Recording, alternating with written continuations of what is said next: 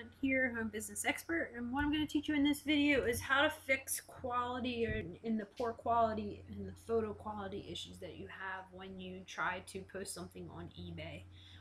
Let's say that you've grabbed the picture and you're trying to post it in there, and this is the message that you get. You say, okay, darn, like what am I supposed to do? So basically what eBay wants is they want a picture with better resolution. Okay, so upload high resolution photos that are at least 500 pixels on the longest side. Okay, so what you can do is go to a site called picmonkey. Alright, I'm going to take you there. Picmonkey. Alright, see how you spell that? P-I-C, monkey. So you go to picmonkey. It's very simple. And picmonkey is actually fun. I mean, just for your regular pictures. You don't need a trial or anything like that. Just let it load. There it comes. And then you're just going to click on edit. And then just go wherever it is in your files that you need to get it, and you're going to edit. So let's pick this one. And I really do need it to put on my my eBay listing. If you are interested, I do drop shipping. You can check out my video series on drop shipping to sell different items on eBay. So you drag this down.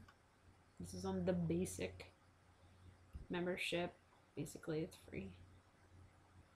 Go down. Come on.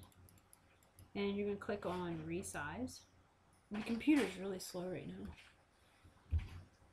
And then see how that's 225, and then remember what eBay wanted. Oh, the picture part's gone. Let's see if it's in the background. eBay wanted 500, so I'm basically just going to change that to 500. I'm going to apply, keep the proportions, and then it's going to give me the option to save it back to my computer. So I just gotta wait for it to load. Alright, so I clicked on save at the top. I'll show you that again because I think I wasn't recording. Click on save.